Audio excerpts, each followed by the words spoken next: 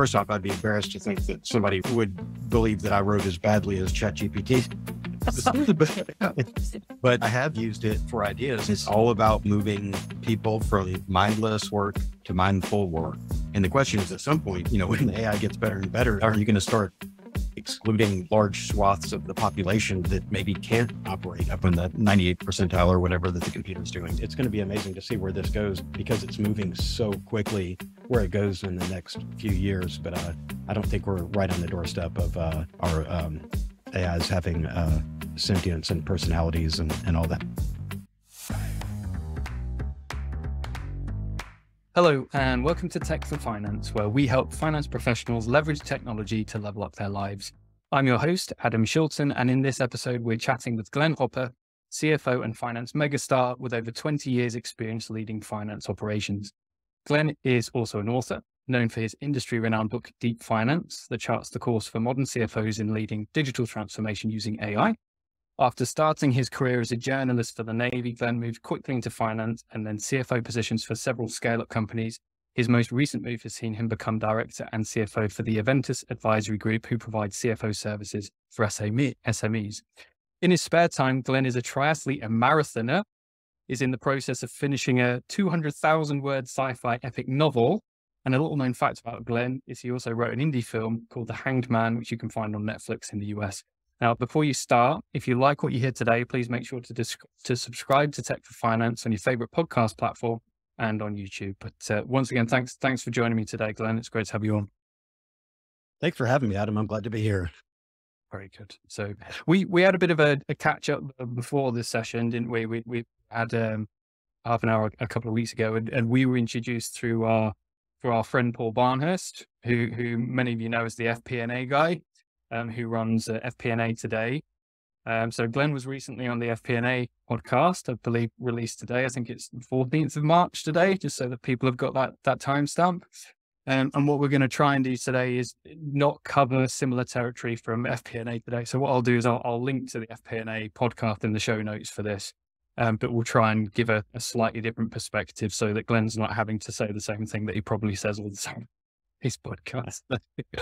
So Glenn, it's up to you to correct me where you can and make sure that we cover new territory, eh? So no, all good. So first, it'd be great to understand, especially given all of the upheaval in the market now around ChatGPT-4 and all of those sorts of areas. For you specifically, who's been working in the AI space or the finance and AI space for a while, why did you decide to focus so heavily on the AI piece as part of your journey in finance? Yeah, good question, Adam. I think it's, for me, the move towards focus on AI has really been just a focus throughout my finance career on whatever the latest technology is and being able to use that to improve finance.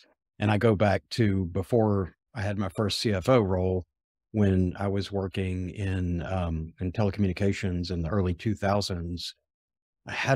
I was a FinOps guy that didn't roll up to the CFO. I rolled up to the COO, and I was basically responsible for getting all the budget information and the procurement and the purchase information for the COO. But at the time, the controller at the company was not keen to share financial data with me. So we were tracking everything in spreadsheets, so much manual work. And it was very difficult, the scale of the purchases we were making and what we were trying to keep up with to manage to budget when you couldn't get access in as close to real time as possible to the financial data. So when we're keeping two sets of records, and everybody who's been in finance for more than a minute knows that's going to lead to problems when you don't have a single source of truth. So my tech focus came when I had to fight the battle to get access through an API, and I don't even remember how we were connected back then in the early 2000s, but to get access to the financial data so that we could do our job. And in the course of that, so I had to learn a little bit about kind of what was going on under the hood and how we could, that was my first experience with databases, and me and my senior manager at the time were using Microsoft Access, and we were just pulling the information down and throwing it in a database. And we went from reporting on lagging information to as soon as a purchase order was entered into the accounting system, we had immediate access to it. We had as close as we could back then to real time information. And it really changed the nature of the work we were doing and the quality of work that we were doing. So I, from my very first finance role, I've seen the importance of being able to get data out of systems, to interact with systems and not rely on people emailing spreadsheets and transferring information that way. So that kind of started me. I'd say my tech focus, as I've learned more through my career about finance, it's technology has been joined at the hip with that. And we've, in every company I've been in, I guess after I left telecom and went to smaller startup companies, I realized that the way, if you're trying to get the attention of whether it's private equity or banks for lending or wherever you're going out to raise money, or if you're looking to do M&A activity, that one of the secrets to that was to look like a bigger company than you are. And that means more detailed financial reports and more detailed KPIs and really taking ownership of that. And I'm giving you a really long-winded answer, but it's going to get to the AI, I promise.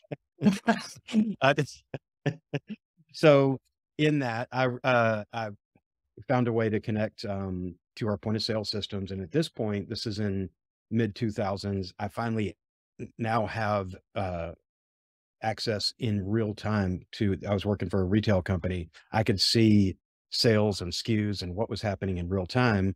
And we built this dashboard for our investors and for the management where you could go in real time and look at all these results. We built a bunch of metrics and it really, this company was built to sell and it was, I'd say a financially led company. So I just really started diving in deeper and embracing what can we track. And we built our own, inventory management system. We're watching chemical levels and, monitoring utility use. And, it was really that was probably the coolest, tool that I had part in building, was getting all this real time information and being able to report these metrics and just having it automated, because that freed up my time to shift my focus from just gathering the information and creating reports to actually doing the more detailed analysis and being able to, whether we're talking to the banks or to the board or whomever, being able to give them really that next level deep analysis that, I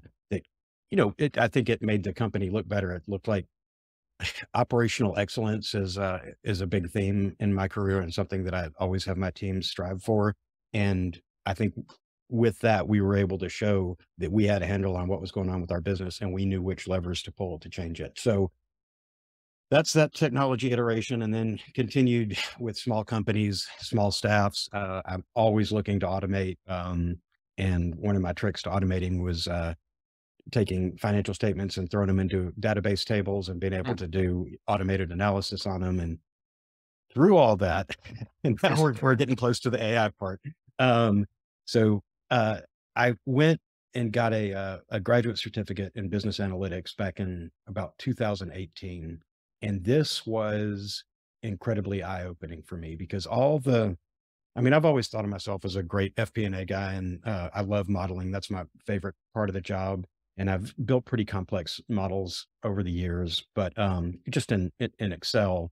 And when I saw what people were doing with these machine learning algorithms at that point and how much better models they were able to build with that, it I just realized, and in the whole program, there was very little talk about using this in finance. Most of it was sales and marketing. It seems like sales and Mm. marketing definitely got the jump there. And so I, at that point, made it my mission. It's because I like to think of FP&A people as we're the original business analysts. I mean, think about all the models we've built over the years. And I thought we need to be sure that we know these tools are out there. And that sort of started my journey down the machine learning path, is just if you can go from, linear regression or polynomial regression or whatever you're doing to build your models. And now you're able to build statistical models that have way more features than you would have considered using maybe in your Excel models. And you have different correlations, how accurate you can get on these forecasts. And so by using machine learning algorithms in finance and building out these models and finding ways to do it, because I'm not a developer. I basically just know enough to be dangerous. But through all that, I've been very tied in to what's going on in the AI and machine learning world. And I took Andrew Ng's AI class and several others. Just again, not that I'm wanting to be an engineer, but I feel like it's incumbent on finance people to really understand the technology that's out there. So that all leads up to where we are now with AI. And I think, ChatGPT that we've been talking about is the most accessible form,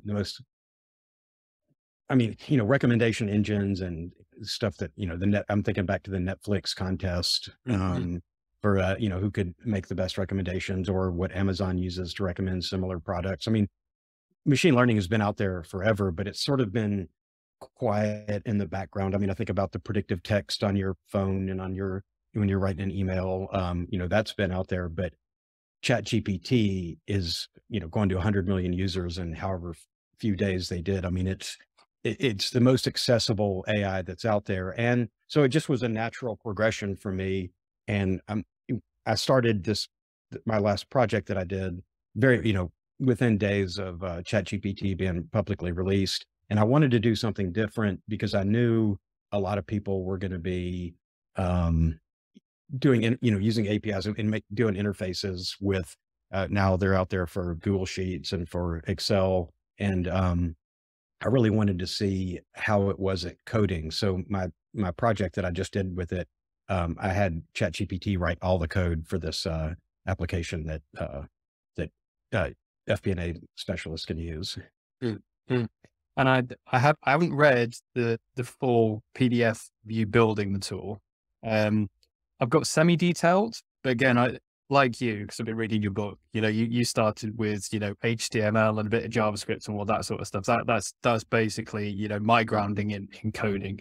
And as I said in a previous podcast, I have been plugging ChatGPT into stuff like Google Docs and Excel, but I've just been copying scripts from GitHub. I've just been changing the prompts over. So that's the limit of my development knowledge. Um, but I'll link to that in the show notes, because I think it's very interesting. If not the end result of producing the tool, it's the methodology that you applied during that process. So I think some of the ways that you handled asking the questions and using the correct prompts worded in the right way is something that everybody can learn from.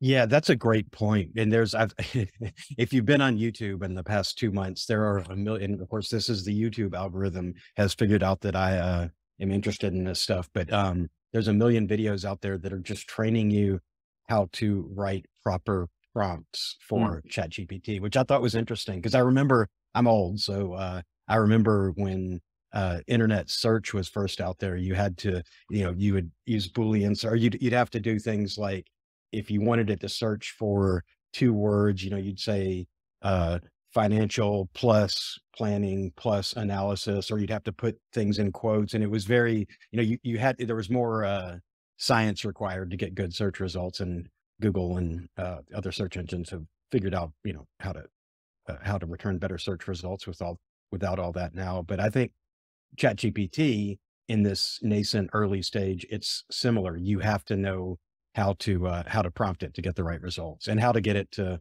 in the case of writing code, how to get it to QC the code and fix errors that it originally created. That was an interesting part of it. And I left that out of the paper because the paper would have been, 3 times as long if I put Yeah. all the error correction in there. So, I don't know, maybe the magic of post-production, I made it look a little easier than it was.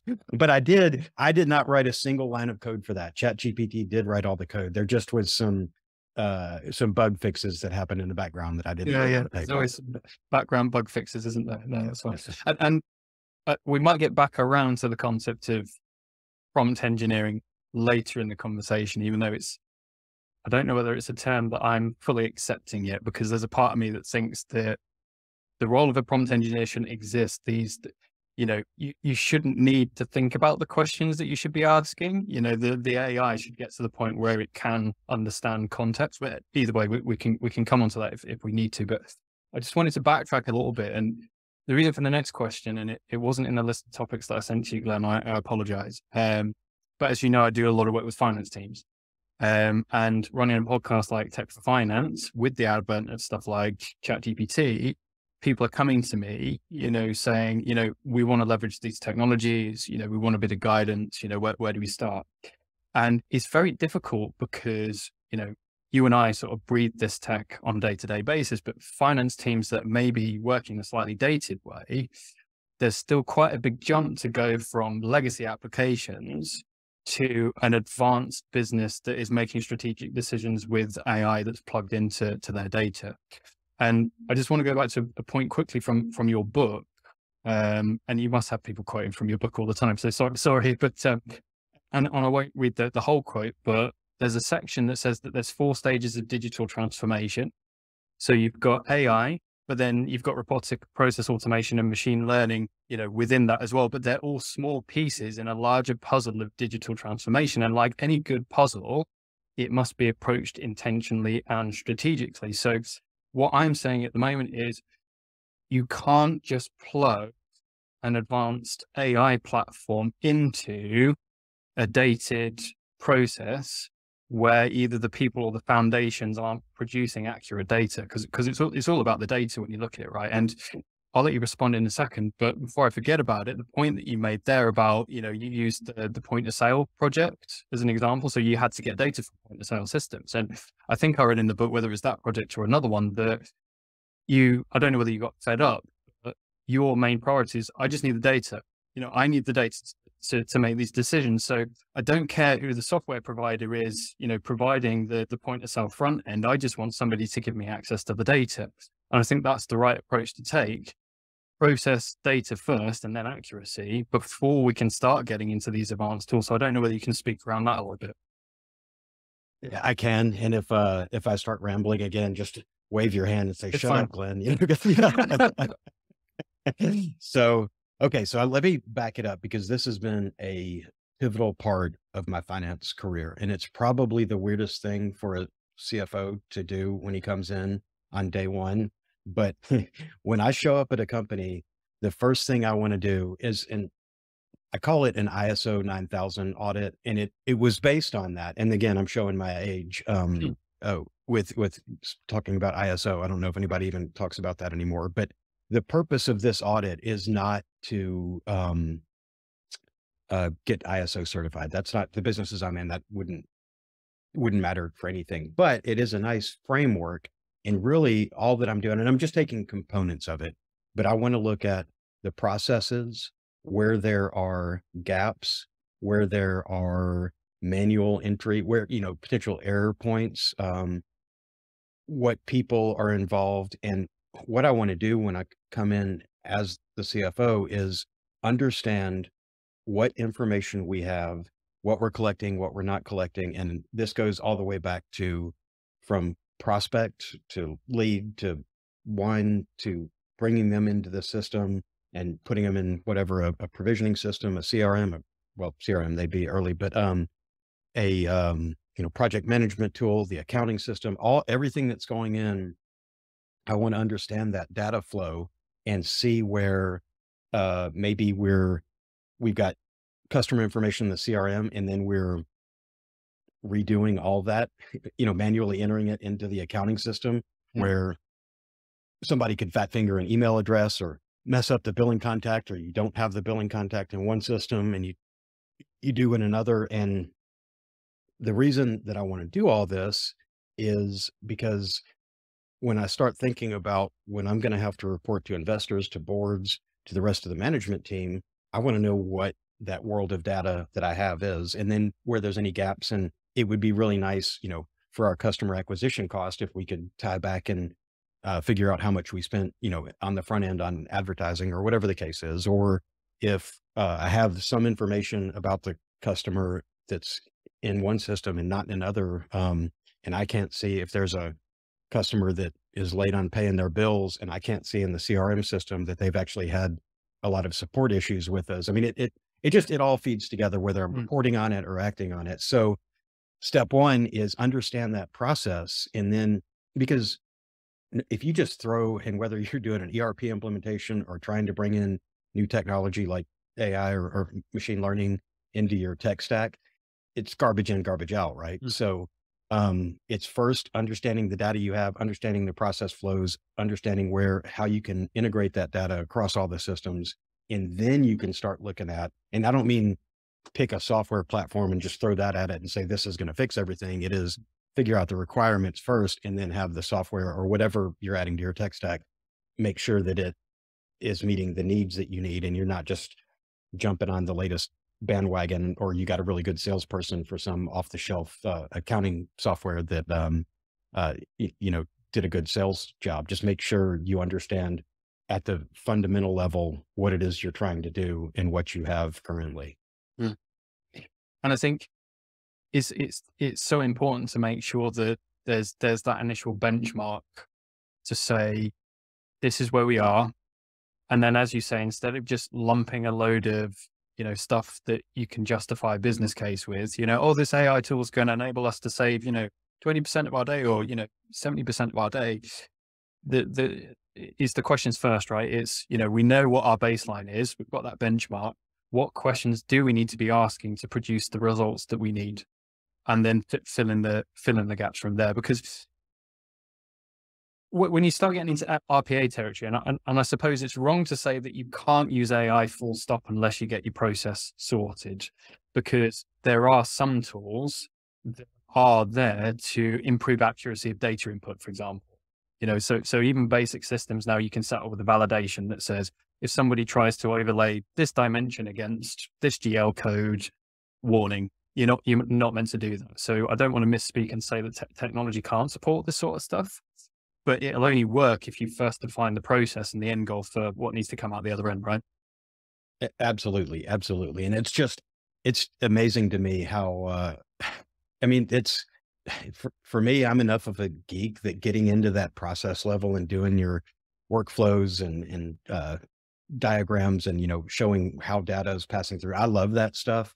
I don't know that I'm normal in that, but you can't make decisions without the full picture of the landscape that you're doing it in. So, yeah. And to your point, there are systems out there that are kind of made. And I think as AI improves, maybe systems will make, implementation of these systems will become easier, because the tool that we're buying to fix this problem may be able to be more intuitive and help us figure out what we don't know. But for now, and to me, for the foreseeable future, it's got to start with your foundation of processes and understanding what data you have. And, you could have the same data in multiple systems. So which one is the source of truth? And when you're feeding it in, that's something very important to keep track of. And especially if you've got systems going back and forth, talking to each other. And like you said, there are tools that can keep you from overwriting one, but if you don't give that thought before you put the tools in place, you could have the wrong system, keeping that piece of information and overwriting the good information with bad data. Mm. So if we imagine that the people have got the process piece sorted, and we've got a tick box that says we're pretty confident that the data input's accurate. We know what our master source of data is. We know what the relationship is between our systems, and whether that's an end-to-end ERP or whether it's a couple of applications that we do have completely integrated. Yeah. So we know that we are working from a single source of the truth. What would be a good starting point? And again, taking the ChatGPT hat off for a second, for people that are wanting to get a feel for how potentially machine learning or some sort of predictive tool can help start allowing them to spot stuff that they wouldn't otherwise know. So I guess the short version of the question is, to people that have got the data sorted, what's the entry level step with more advanced AI tech? Yeah. So the entry level step is basic statistics. And that's what's so crazy. And we don't think about this, but even GPT is a statistical model. It is predicting what the most likely next word is based on a series of words, and, trained on billions of parameters. It gets pretty smart at this. But I think before you start diving into doing support vector machines or more complex machine learning algorithms, understanding basic statistical models that would let you take a list of features. You don't know if there's correlation between all these variables and what you're trying to measure, but basic statistics, lets you figure out if there are correlations. And then, and I'm thinking of just building a typical statistical model. You find out of your, I don't know, 100, 200, however many features you have, um, and which features are correlated to what you're trying to measure. And then you find out which are most correlated. And then you build a model, a statistical model that makes predictions based on what you have. And I think without an understanding of that, it's, once you understand that, then you can look at, I mean, and there's all kinds of, drag and drop and drag and drop. I don't mean that, even me necessarily, who lives and breathes this stuff, could go in and just easily do it. But I'm thinking of tools like TensorFlow and Keras and PyTorch and the tools that have made these machine learning algorithms much more accessible to people who know what they're doing. Um, it's easier than it used to be. And obviously with the compute power being what it is now, that makes that easier. But I think before you even need to look at more complex machine learning models, you need to understand the basic statistical models.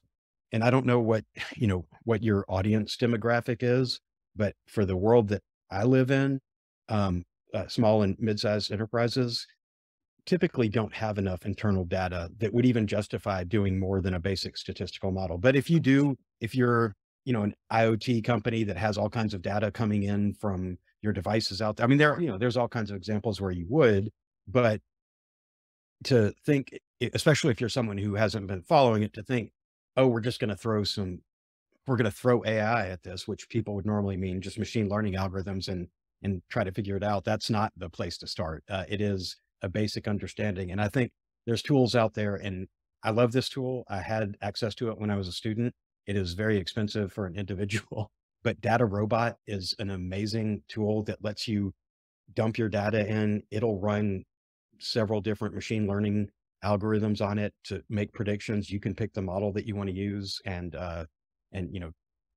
use your data that way without having to be a true data engineer. But the danger is it's a, it, if you're just throwing this stuff into a black box, and I know neural networks are always kind of in just one type of machine learning, but neural networks are always a black box where you can understand the process that's going on, but it's always kind of magic what happens in those middle layers in a neural network. But if you're just throwing stuff in a model and then presenting that as if it's fact, it's like believing when ChatGPT has a hallucination and tells you something that's wrong. I mean, the machine will pick out with seemingly great certitude what what it wants you to, what it's trying to tell you. But if you don't understand what's happening in the model that you've picked, how can you trust the results that come out of that?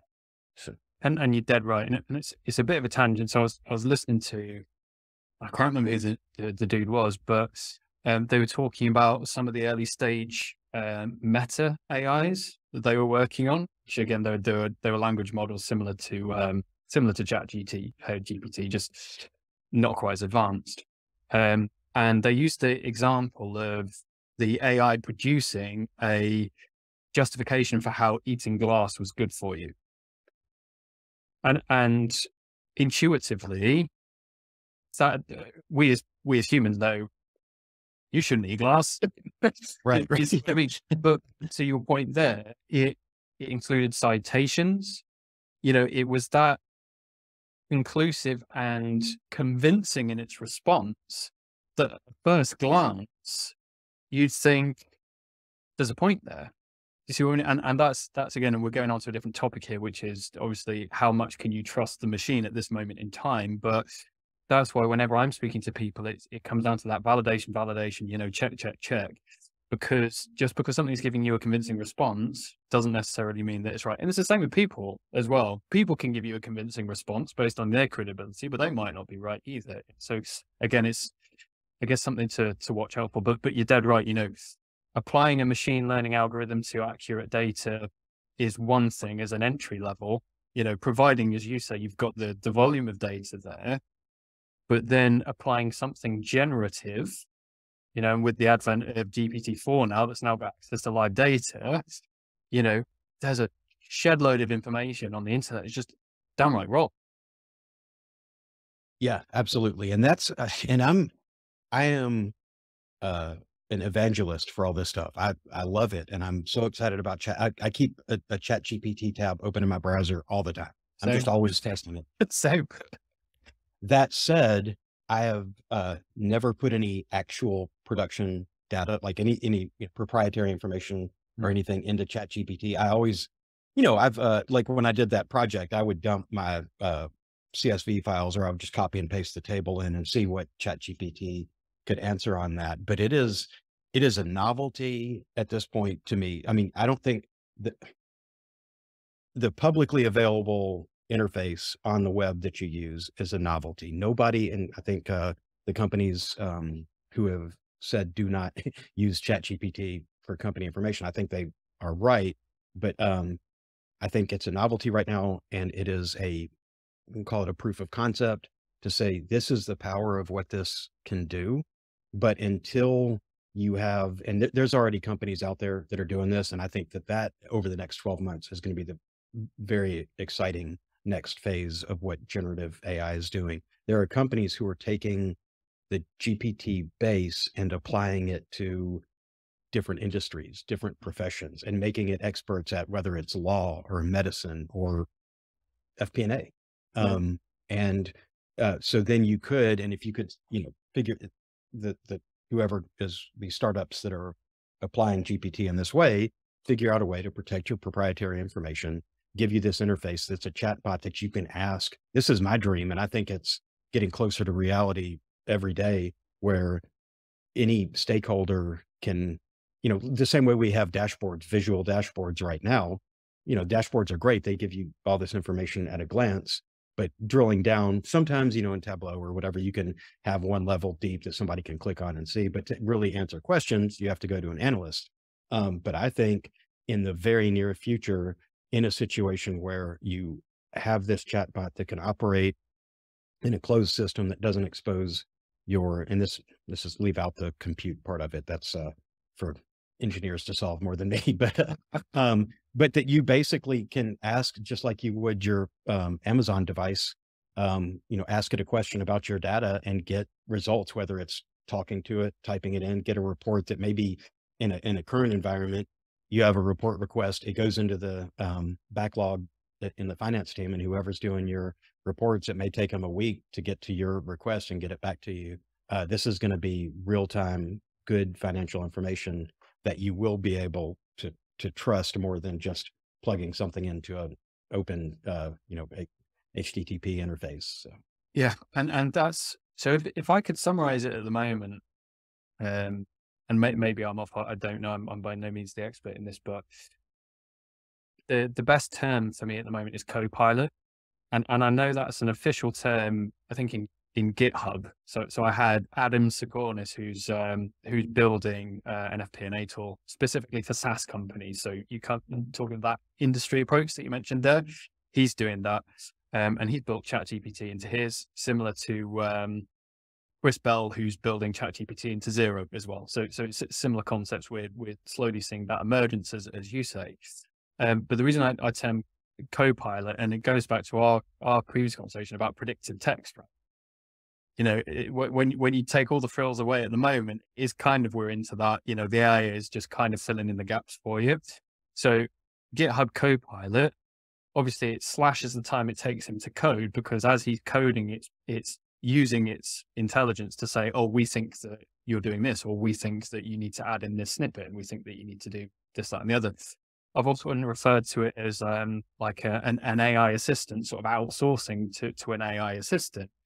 But I think to rely on it at this stage, and again, I welcome your perspective here. So going back to your points about the jigsaw puzzle pieces and the concept of, AI doesn't exist in a silo. There's RPA, there's the other fundamentals in terms of automation that we can use as part of this wider transformation. We need to be careful that we don't confuse stuff like generative AI as an RPA replacement tool, because they serve two completely different purposes. So RPA is great if you have a structured do this, then do that, do this, then do that.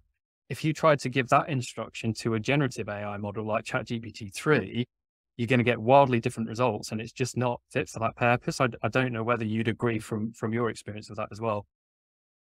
Uh, as of state of tech today, yes, but I was over the last couple of days just seeing what we can expect from GPT-4. Yeah. I was, you know, reading some of the Google paper. Well, not necessarily on GPT-4, but on the sort of the next generation of where GPT is going, and the models, whether it's Facebook's or Google's or OpenAI, are getting better at making inferences and at understanding jokes, at taking things out of context. And a lot of the papers would go side by side with, existing GPT-3, the response you get where GPT-3 says, "I don't understand," and in GPT-4 or similar. I mean, you're now starting to get to a point where on some of these responses, they're already above sort of the midline of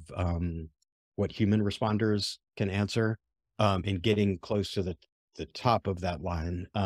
And the way that they measured it was, Mechanical Turk on the Amazon, where you hire people to go through and do jobs for you. So they, as part of the training of the model, they hired a bunch of Mechanical Turk contractors to answer questions and then rate them how they answered compared to GPT. And so GPT-3 stayed kind of below the midline of that. So, like its writing is more, it's very basic elementary writing styles, and in the same way it does everything. But with these newer iterations, you're going to see the responses that come from the computer get closer to the top of that curve. And I guess once it goes past that curve, we're probably close to the singularity.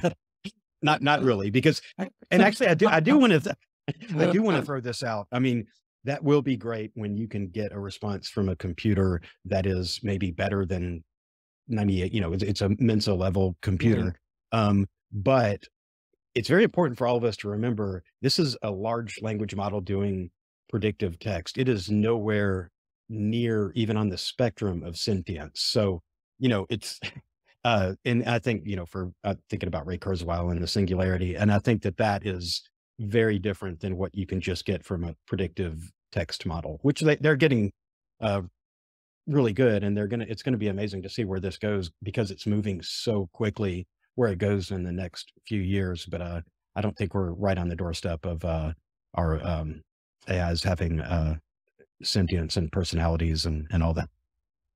Yeah, that's it. And to be fair, I think going back to the point I made earlier about, this whole sort of hype about, the need for prompt engineers and, the people that are basically telling other people how to ask better questions of AI. That's so meta, isn't it? You've got somebody telling somebody else how to ask better questions to an AI. Ask us this 10 years ago, would we have, we wouldn't even thought that we'd be in this situation. But the reason I come back to that, and it's a point that both Chris and Adam on the previous podcast pointed out, is the biggest limitation we have with the likes of ChatGPT and whatever the similar models are out there is it's in the user interface at the moment. It's as you say, you've got your tab open, but we're copying and pasting text. That whole interaction is in itself clunky and doesn't make for the best responses, because the minute you've got to think about how do I ask a question is the minute that you're kind of spending time and attention that you shouldn't really be spending on this sort of thing. So as soon as we get to the point where, and I use the example of my Notion, for example. So I use Notion, bang on about it all the time, but my Notion is a massive repository of my brain, essentially. My thoughts go into it. So if ChatGPT can go into my Notion and it understands the way that I speak in my sentiment, in theory, it shouldn't have to guess as much when I'm asking ChatGPT questions, because it knows my language and it knows how to infer the meaning behind my words.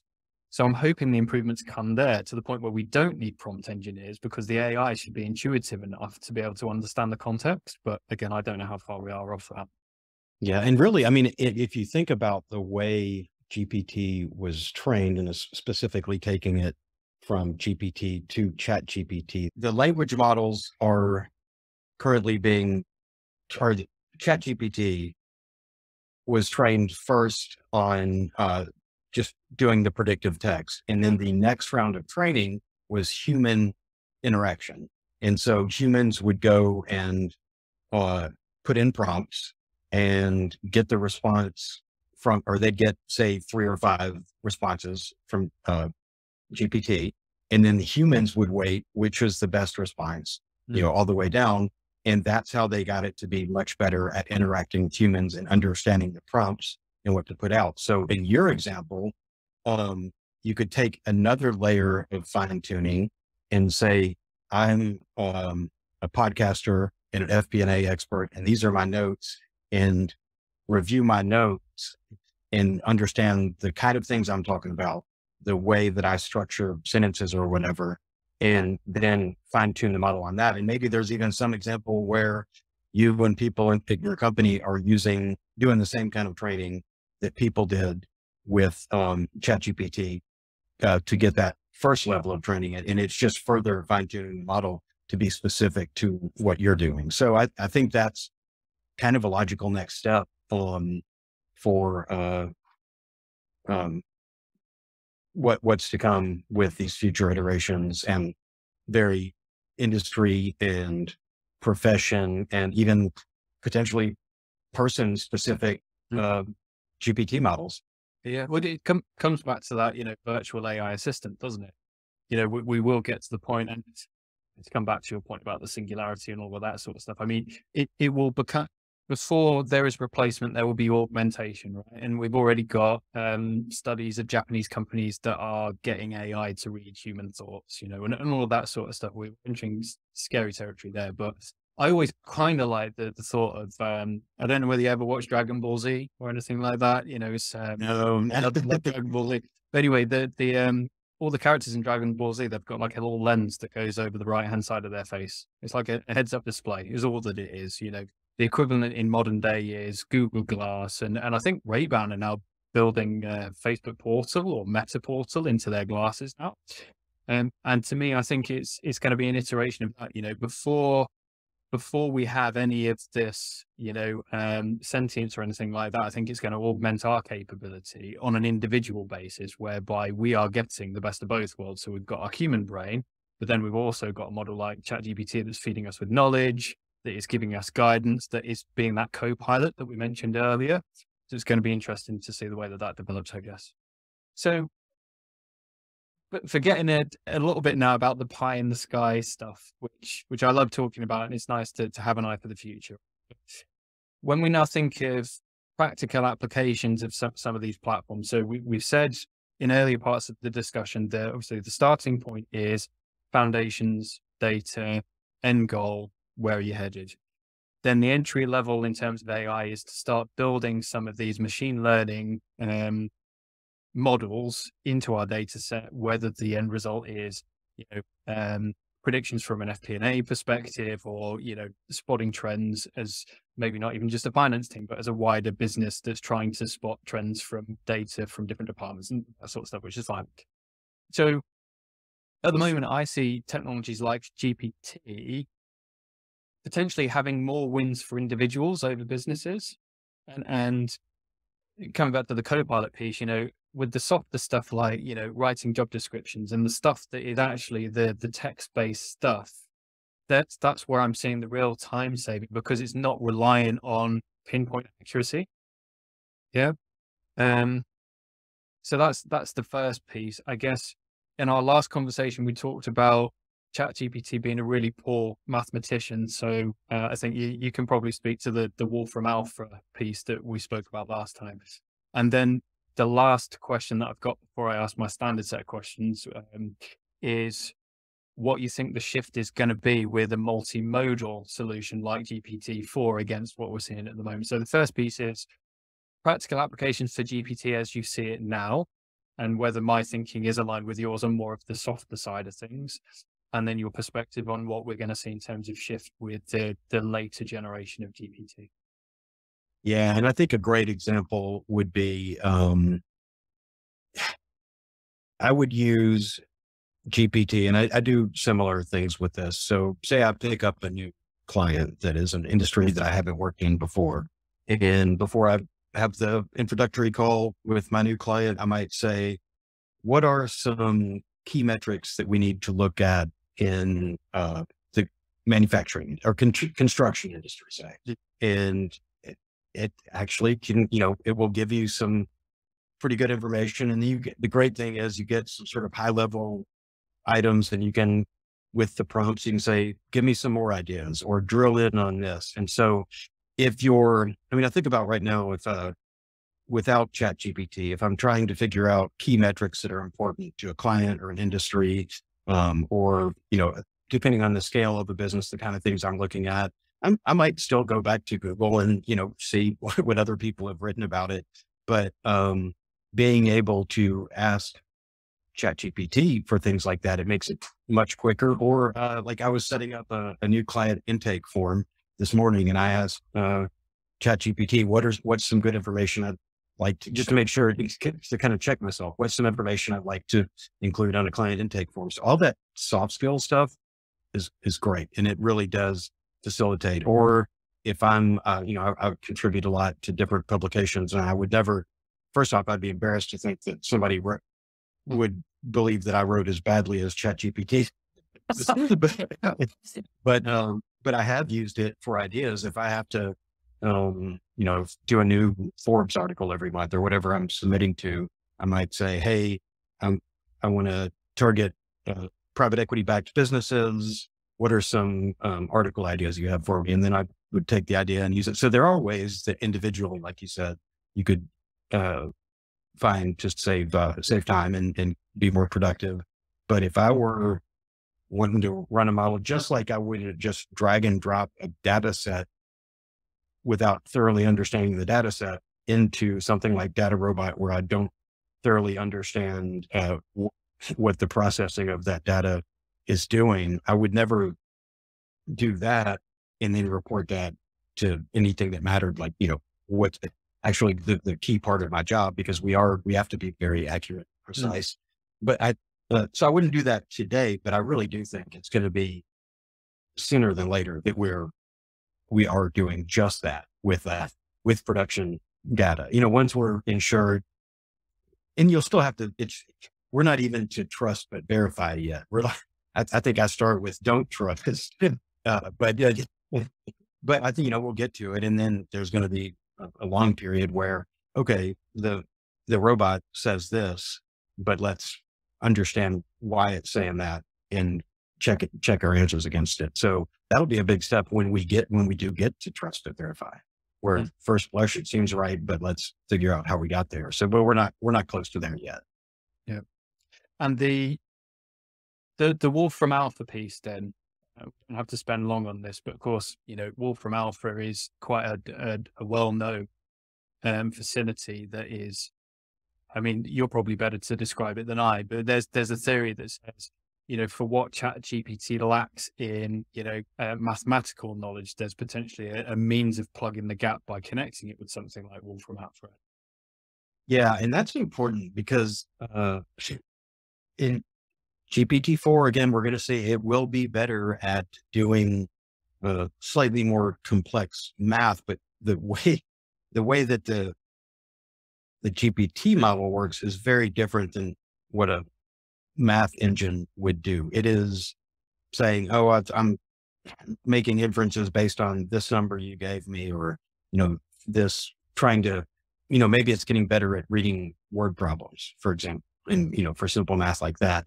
But if you're trying to, at scale, have a computer system that is generating your key financial metrics, your ratios, everything that you're tracking, that's like asking the librarian to do your physics homework for you. It's probably she or he could do it, but that's not, if you're going to really ask someone to do your physics homework for you, it'd be great to find a physicist to do it. So I think that the integration between a large language model and a math engine, and if you wanted to make it a full purpose, like, this is pie in the sky stuff down, but it's not really, because everything's moving so quickly. But you could have the chatbot as the front end. And even I'm seeing people already doing this, where they're building kind of a decision engine behind the chat prompts that then say, I think I can answer this, but this is a, um, statistics question. Let's kick this one over to Wolfram Alpha. Or I think I can answer this, but the user is trying to play Alpha Go or to play Go with me. Let's just use Alpha Go. That's just, one example. So if you had a engine behind that chat interface and it could direct those queries, then you start having someone that, or someone, I'm already personifying it here. You start a system that can interact with you on all kinds of levels. And that's where it starts to get really interesting. And then, going back to our singularity reference earlier, may not be sentient, but it's going to look and feel sentient when it's able to interact in all these levels of your life. So, and I suppose that leads nicely onto the second part of the question, which is, the potential for GPT-4 as the next iteration. And I'll go back to your book for a second here. So your book touches on the subject of narrow AI, which is basically AI that's pointed at a specific purpose, right? And maybe to use an example that more people understand. More and more now, when you're using Teams and Zoom and all of this sort of stuff, there are AI that sits within them that will record the conversation, and then the AI will do the transcription. And then we're even now getting to the point where the AI won't just do the transcription, it will pull out the key points, and it'll also do a summary for you as well. So correct me if I'm wrong, but to me, that's a narrow AI because it serves particular focus and it's developed for that end in mind. But it strikes me that ChatGPT potentially expands beyond that, whereby you've got a type of AI that doesn't just extend to stuff like audio, because we know it's multimodal now, which just basically means it's going to be able to accept more inputs or types of different media inputs and be able to output different types of output that aren't just text. So what do you see as the key difference between a multimodal AI such as GPT-4 compared to a narrow AI such as the example that I gave just there? Because the question that people will be asking themselves is, well, it's the question people always ask themselves when I invest in new systems. Do I get one system that does everything, or do I have a pointed solution for each of those different business cases? So I don't know whether you can talk around that a little bit. Yeah, and it's not. The funny thing is, I think even when I wrote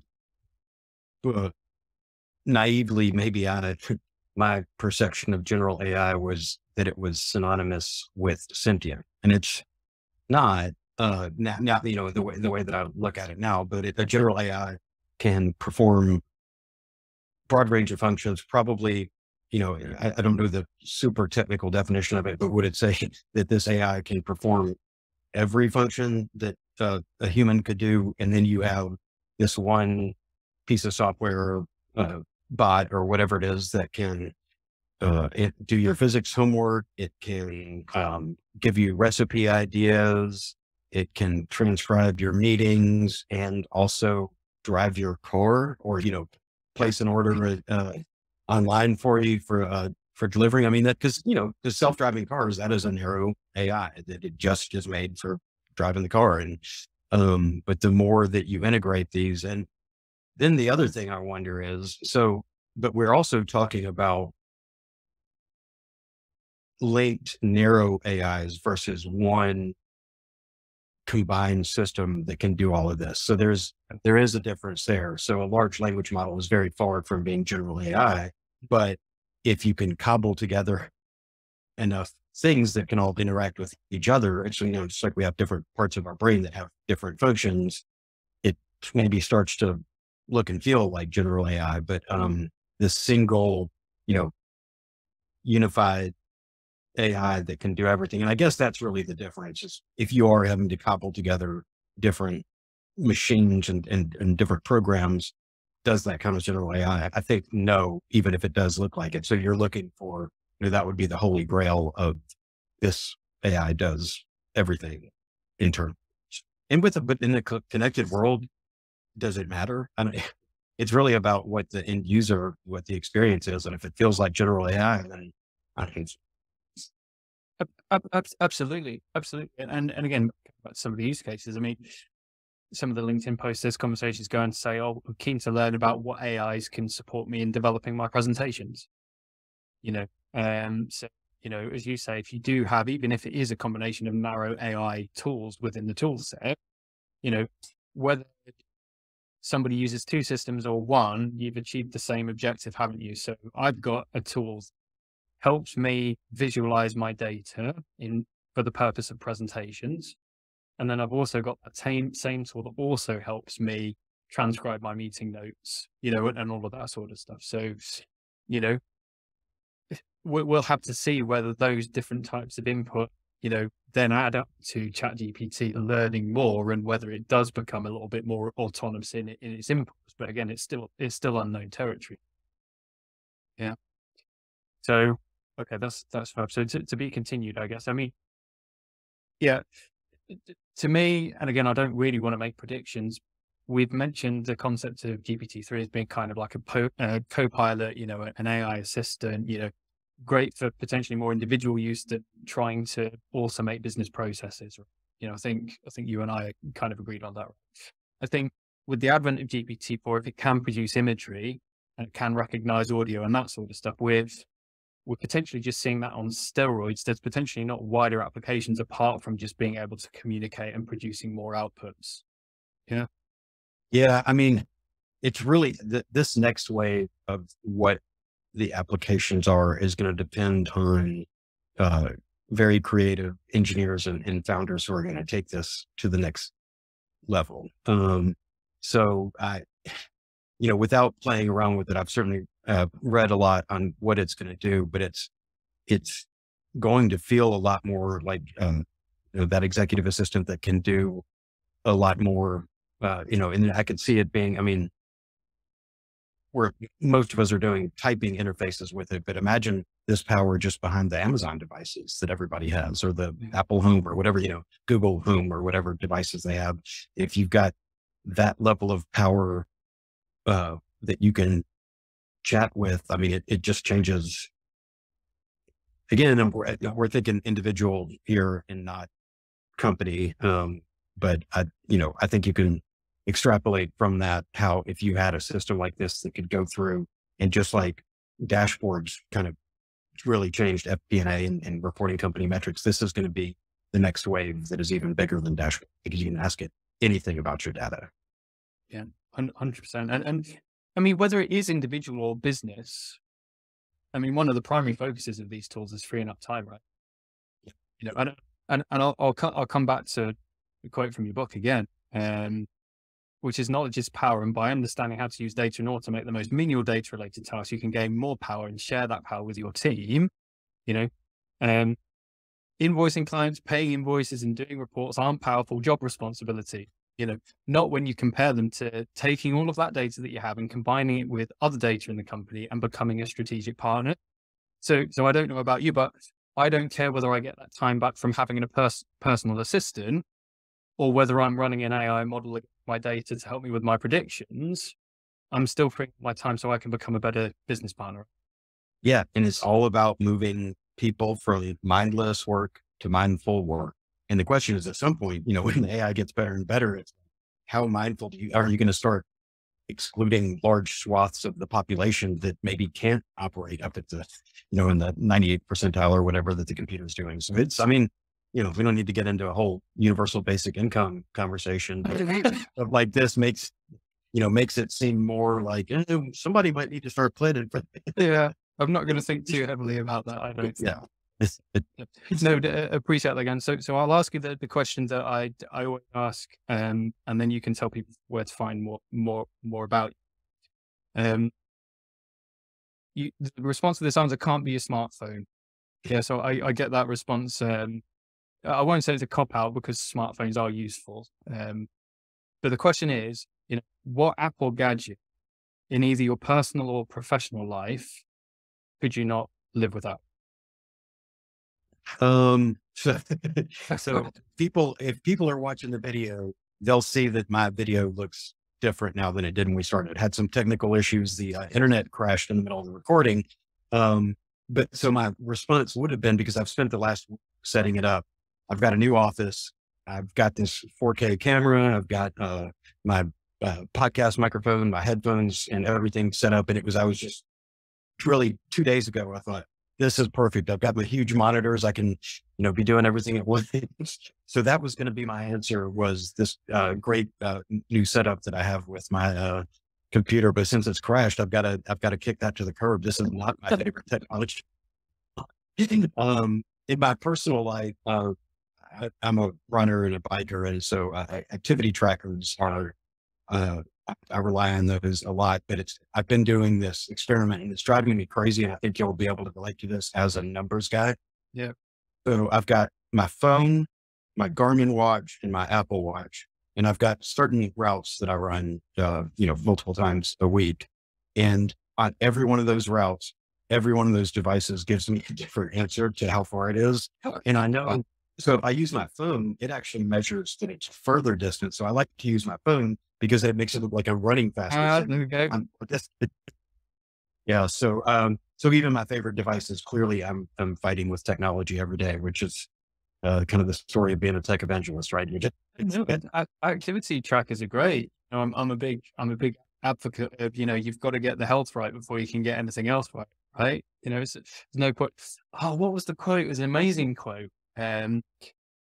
Somebody that's healthy, it's something like, somebody that's healthy, there's, endless possibilities, or they can think about everything. But for somebody who's unhealthy, they can only think about one thing. Yeah. Well, that one thing is getting healthy, right? So yep.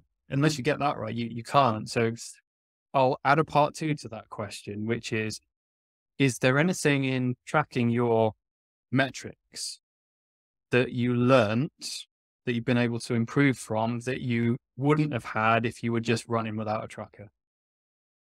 Yes. So when I first started running a million years ago, when I was racing dinosaurs, it was, my workouts would be, I don't know, I'm just going to go run as long as I can or run as fast as I can. I might mix it up with some speed work or whatever in the middle of it, but didn't think anything about heart rates. So now, through watching my heart rate and my level of exertion, I can tailor my training for, okay, this is my long run. I need my heart rate to be in this band. When I'm doing speed work, this is my max heart rate. This is where I need to be if I'm doing a HIIT workout or whatever it is. Or, if I just want to see how much work I did pedaling my bike up a hill, it's pretty amazing to see because you can actually, with these trackers, you can see your change in altitudes, and you can know you climbed at this angle. This was your heart rate. This was your speed. And you can start to sort of factor in, and you can really fine tune your, what you're training for. So yeah, I mean, it's, and as a data geek, I'm constantly, trying to figure out, what I can surmise from looking at my heart rate and distance and speed and weather conditions. They're all features that you can use in a model.